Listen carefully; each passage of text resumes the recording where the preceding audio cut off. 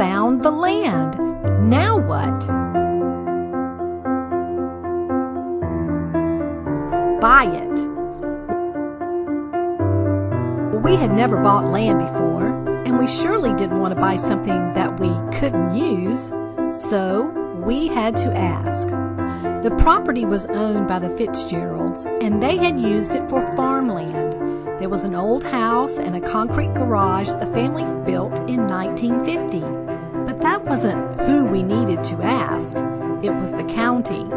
So we found out we had to go through a rezoning in order to change the previous zoning to what we needed to build a Bible theater there. So we put down the earnest money and did our due diligence. It went pretty quick. Oh, there was some fuss, but we went in on faith and knew that God was in control.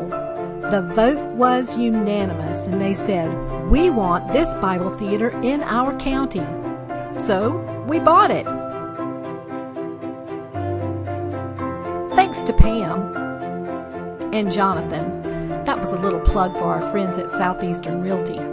Pam had been working with us for almost 10 years to find this property. Now it is ours. I'm not sure how we are going to pay for it, but God has not let us down yet. Oh, and remember that house I mentioned? Wait till you see what we did with that.